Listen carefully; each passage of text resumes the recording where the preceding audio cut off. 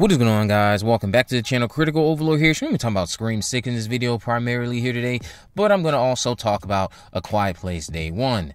So just to kick it off with that and get that out of the way before we get into the main event, Scream 6, A Quiet Place Day 1 has begun production. It's already filming. John Krasinski put out this tweet to announce that filming has begun, and we got our first look at Lupita Nyong'o on set of A Quiet Place Day 1, and the tweet that he put out says, requisite photo of slate on day one, this time with a twist. So honored to be there day one of A Quiet Place Day 1 with the maestro Michael Sarnowski and legendary Lupita Nyong'o. Cannot wait to see what magic they conjure in this one.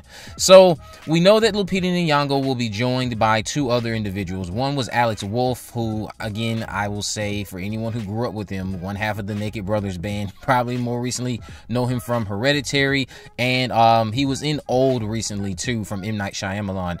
And then the second individual, I can't think of his name right now, but he played Freddy, or Eddie rather, in the recent edition of Stranger Things, in the Stranger Things 4th season. His name was Joseph Quinn, I believe. Yeah, Joseph Quinn. If that's not his name, correct me down in the comment sections. But those two are joining Lupita, and we know that this movie is supposed to release in March of 2024. We're going to be set, obviously, on day one.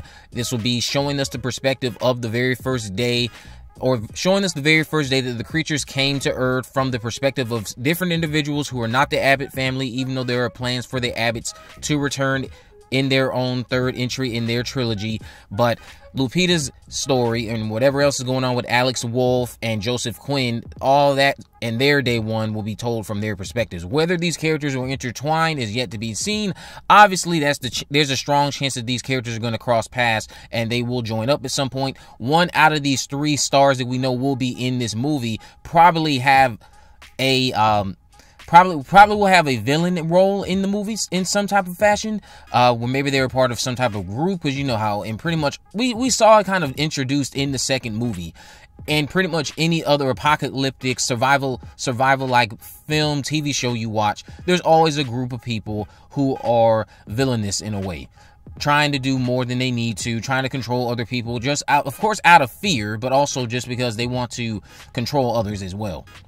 But you guys can let me know if you're looking forward to A Quiet Place Day 1 down in the comment section below. What do you think Lupita Nyong'o's role will be? Do you think she'll be the main lead?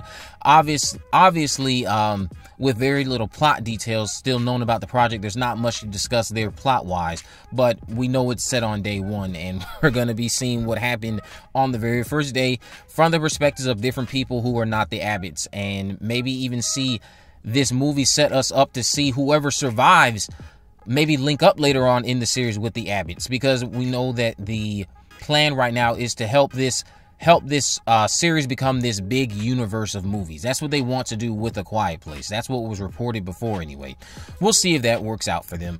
Jumping into the main event of the video, Scream 6. Scream 6 tickets are on sale as of now, so I hope everyone has enjoyed securing their tickets. Several new TV spots have been released, with one very interesting bit of dialogue from Kirby that has prompted a new possibility for the film.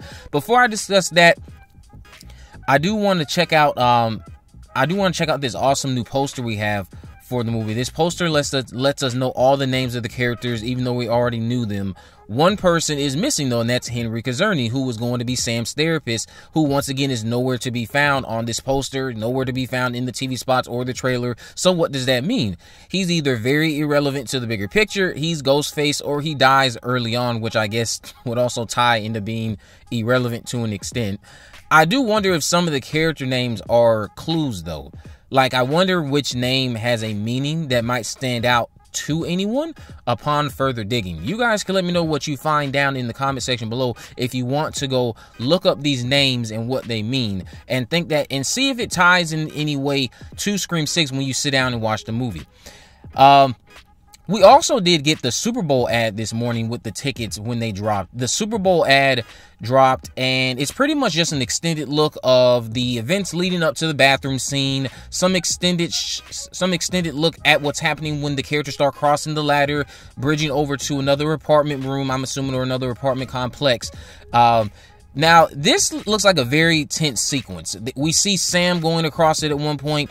Then we see Anika as well, or Anika looks like she's about to start going across it. We see Mindy at one point. And when Mindy starts to go across, we see Ghostface from behind her. So they're shaking it up a little bit. They really want you to doubt who's going to make it out of this alive. Is it going to be Anika or is it going to be Mindy?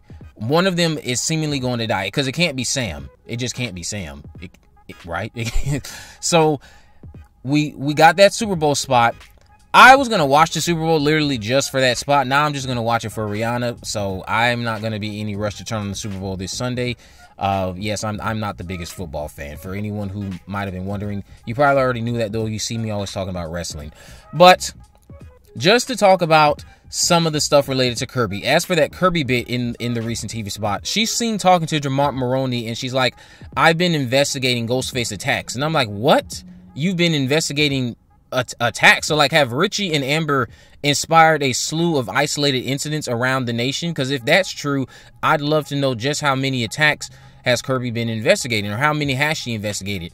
Are Richie and Amber going to become this generation's Billy and Stu? Meaning, will we hear about them in some high regard, like how we always link back to Billy and Stu, as if they were such a great pair of people? Now, Kirby could also be referring to any isolated incidents that took place in New York that could have happened prior to her joining up with the survivors in New York for the rest of the movie. These could be separate from whoever our main set of killers will be, though. So the way she just said, I'm investigating Ghostface attacks, or I've been investigating attacks, comes off as though there's isolated incidents occurring around the nation or around New York or somewhere else that Kirby has just been investigating them.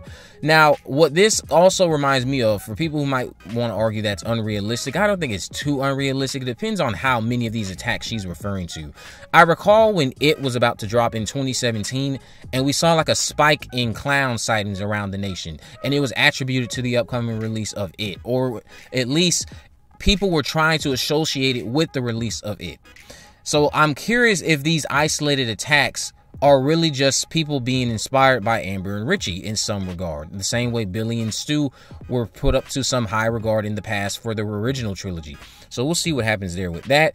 What did you guys think about these TV spots that we've gotten? What do you think about all these cool posters? Also, there was a poster that they put out that's very similar to the Sick poster. I will say this is a clue for the movie. I'm telling you, that's a clue for the movie. You guys can let me know what you think about this down in the comment section below. If you haven't already, of course, make sure you subscribe, turn on post notifications, and never miss a video. In the description, I will have links to my social media accounts. I'm on Facebook, Twitter, and Instagram. You can message me there, of course, to let me know if there's any movies, news, or reviews you would like me to cover in the future. And with all that in mind, guys, I will see you in the next video.